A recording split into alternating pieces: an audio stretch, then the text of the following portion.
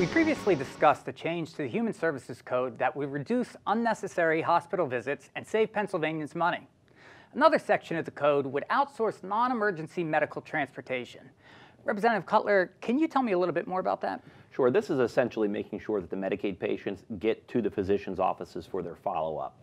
Right now, each county does it a little bit differently, and unfortunately, the state has been sanctioned from the federal government because some counties are not doing it properly. What this would do would be create a standard set of rules across the Commonwealth, ensure that everyone's following those same set of rules, and most importantly, ensure that those individuals are getting to their appointments on time.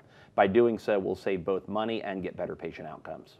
And what are the benefits to a change like this? Well, I think the biggest benefit's probably to the patient because they'll only have one person to call, they'll know who to call, and most importantly, they'll make it to all of their follow-ups. Right now, something as simple as renal dialysis that you do every day sometimes is set off schedule by missing a ride, and that should never happen for any patient.